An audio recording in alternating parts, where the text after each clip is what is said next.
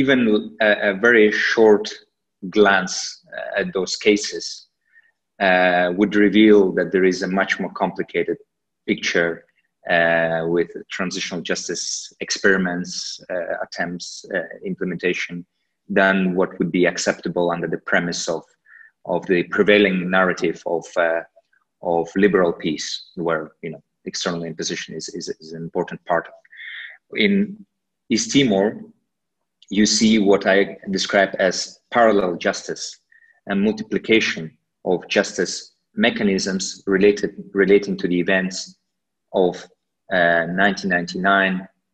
post-referendum violence, where both in the neighboring Indonesia, that was a colonial or occupying power in East Timor before the referendum,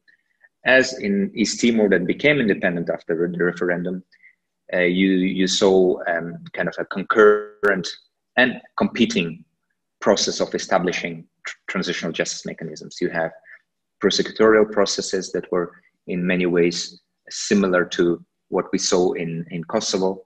but you also see something that you almost don't see in Kosovo, a very strong effort in establishing truth-seeking mechanisms. And truth-seeking is based on the premise that you need to find out the truth and establish, document the truth about what happened in order to avoid relapse of the conflict, in order to address the grievances that there may be of the population, and in order to establish an authoritative version of events, in order to avoid later on rewriting of history or using events in other ways that we've seen in history a lot of times that happening, including in the former Yugoslavian context, where, for example, the Second World War events were used as an explanation or as a mobilizing narrative. So you see this. What is interesting in East Timor, you see that a number of mechanisms, in total 6 different mechanisms established in both, but focusing all on East Timor, and that there, for example, with specifically truth commissions, you see that at one point, these are the local actors that take over the initiative and take over control of the processes. The initial truth commission that was established mainly by the UN and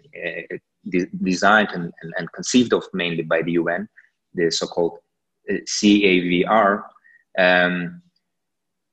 it was operating for a few years until the government in East Timor and the government in Indonesia realized that this institution is proving very inconvenient to them, that the East Timorese government realized at one point that there is insufficient international political will to engage and to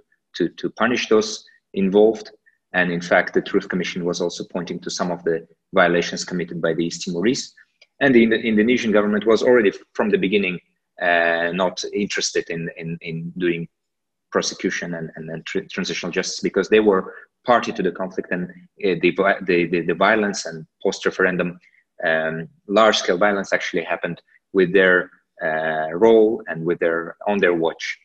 So there, at one point, you see the process completely turning upside down, where the local actors, in this case, the East Timorese and the Indonesians, established their own Truth Commission, the so-called Commission for Truth and Friendship, that were supposed to supplant the East Timorese initial commission. So, and then Afghanistan, very briefly, you see there a similar sort of pattern where change in the relationship between the local actors and the international actors, so domestic and external actors,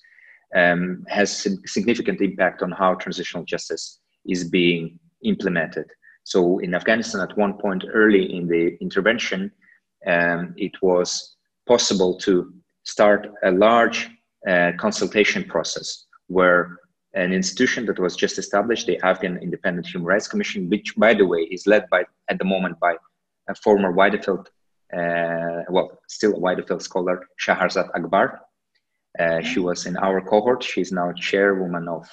the Afghan Independent Human Rights Commission. Together with the UN, they conducted a large-scale, countrywide survey, almost countrywide, because the Taliban were, of course, present still in some parts. And they concluded that transitional justice was very important, that people want accountability, want justice, and so on. And then early on in the process, because the dynamics were different, you see the government also adopting a transitional justice action plan, which, you know, amongst other things, said that they need to work on measures to prevent impunity, work towards accountability, and so on. Fast forward a few years, and the dynamic changes. The local government is becoming more and more proactive and independent, or in opposition to the international actors, including the US. And there you see that they're at one point taking over the process by not extending the mandate of the Transitional Justice Action Plan implementation, as well as issuing an amnesty law